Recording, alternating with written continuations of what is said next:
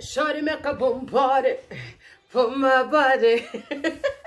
Anyway, that's what we've come to do here. So hello, what's up everybody? This is Cindy Bia, but it's definitely the king herself. So as you can tell, I'm in a really good mood today, and I'll not tell you why. But it's been a really good day for me today. So thank you so much for the love that you showed me on my Facebook when I asked you guys to help me get a different word for the word pussy, you know, because I didn't want to use the word, you know, but I wanted to talk about how to wash up as a woman. And but then you know. But now I sound like a singer. But anyway, this is what I'm trying to say. I want to talk about how we shower as women. And I'm not saying you don't shower. I'm just saying we need to find a new way that we shower. Now, I've been showering the same way since I was a child. You know, when I grew up is when I found out that, you need to, you know, to shower differently to get more benefits out of just a shower. So let's jump right into it. I have my notebook right here. So first thing I want to say that if when you're showering, you don't just shower once, because we are used to just get in the bathroom, pour some water on the body, and then scrub, and then let it go. So what I'm trying to say is that you need to shower at least twice when you get to the bathroom. Let me explain. The first time that you put soap all over your body, you're cleaning off the dust, the dust, you know, whatever. You're just cleaning off the dirt from the skin. That's the first time you wash up and scrub everywhere. But after that, that's when you can introduce a beauty soap. You know, that's when you can introduce a brightening soap or a bleaching soap for those of you who want to lighten your skin, a nourishing soap, some soap which is going to do something for you, a scrub soap. That's when you introduce it. So I'm saying shower twice. The first soap must be an antiseptic soap. So these videos are not sponsored. I'm just telling you my favorite products that I use. For example, I really like Movit Herbal because it really cleans the body, but also that you don't get that very dry feeling after. But the other good antiseptic soaps are the usual that we're used to, like Protex, you know, Lifebuoy. Those soaps, that should be the first soap that you use, and then you use the soap that is supposed to beautify your skin, because the antiseptic soap just cleans and cleans. So that's the first thing. Shower twice when you get in the shower. So give yourself time and love yourself in the shower. So the second thing is scrub your body. Scrub your body at least 3 times a week. On a bad week, okay, scrub your body twice.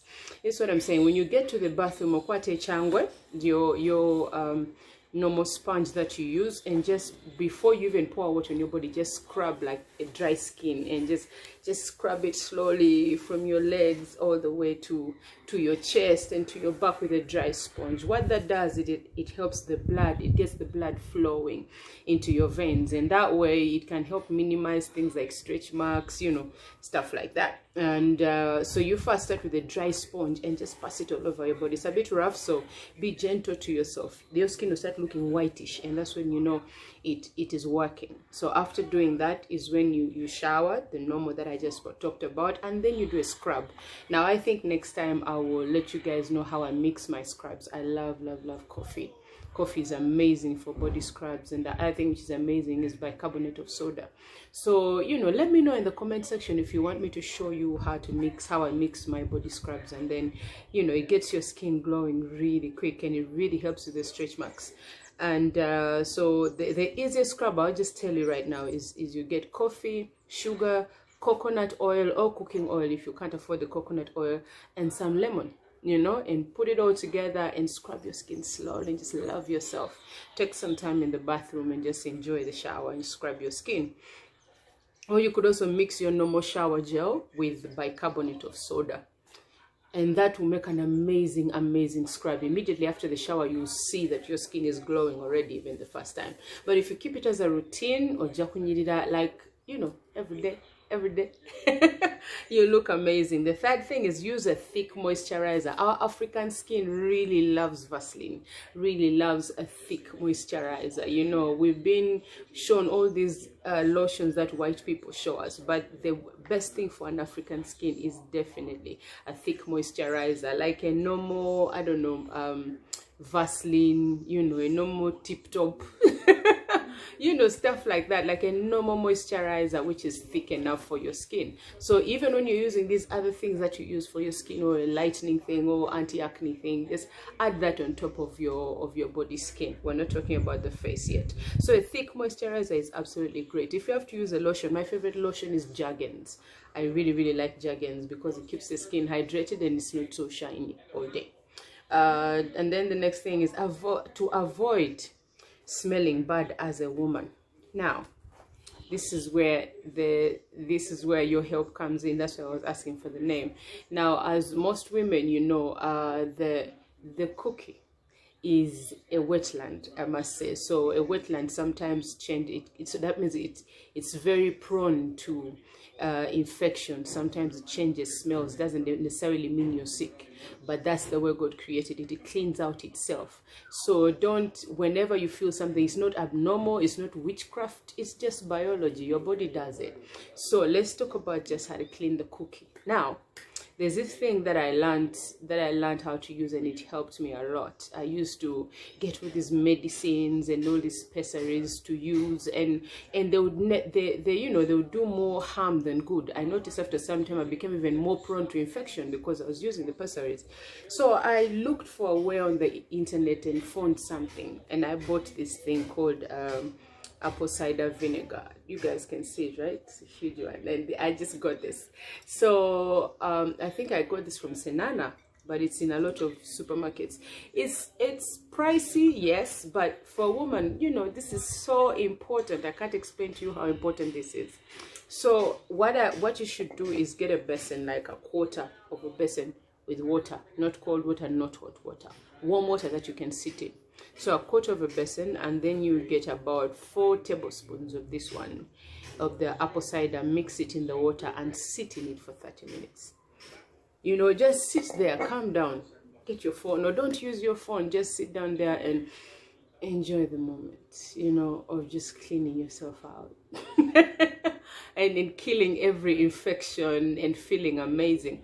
Now this right here smells terrible, and you might think that that smell will stay with you, but that's not what happens. So after you're done soaking yourself, you just rinse with water. The best way really to wash the cookie is water, no matter what people tell you. You know, everything else that you try is going to ruin its system and how it works, and you're going to ruin things.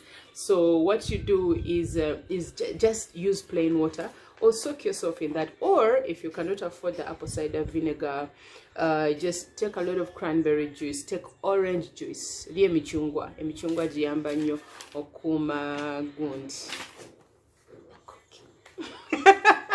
Okay, now when you shave, use a really good quality razor, you know, to shave. Use a razor that has at least 3 razors on it. You know, it helps to minimize those pimples that you get after.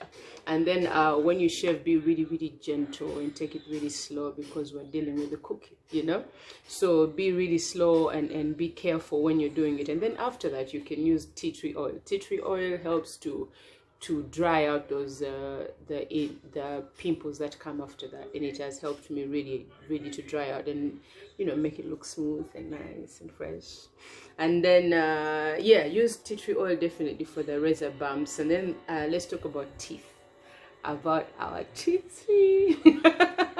About our teeth. Now I get so many compliments about my teeth, you know, and people ask me how I keep my teeth white. It's not rocket science. First of all, teeth are very important. Teeth are delicate, teeth are strong, all at the same time.